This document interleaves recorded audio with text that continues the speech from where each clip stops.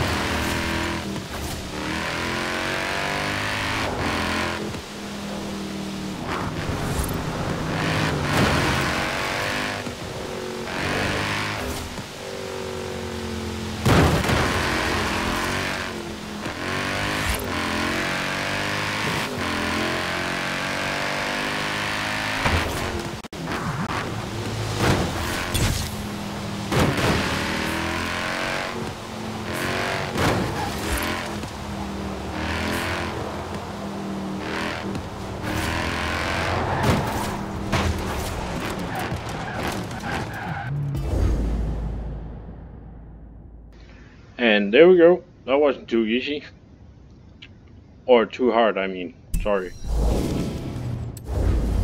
And I was using the Jaguar F-Pace S. And I'm using the same tune I have been for all the challenges. This one, Forza S1 Rally. And that's it. Please remember, if you're using my tunes, to like them, and the same goes for the video, and you're welcome to subscribe. Thanks for watching. Bye.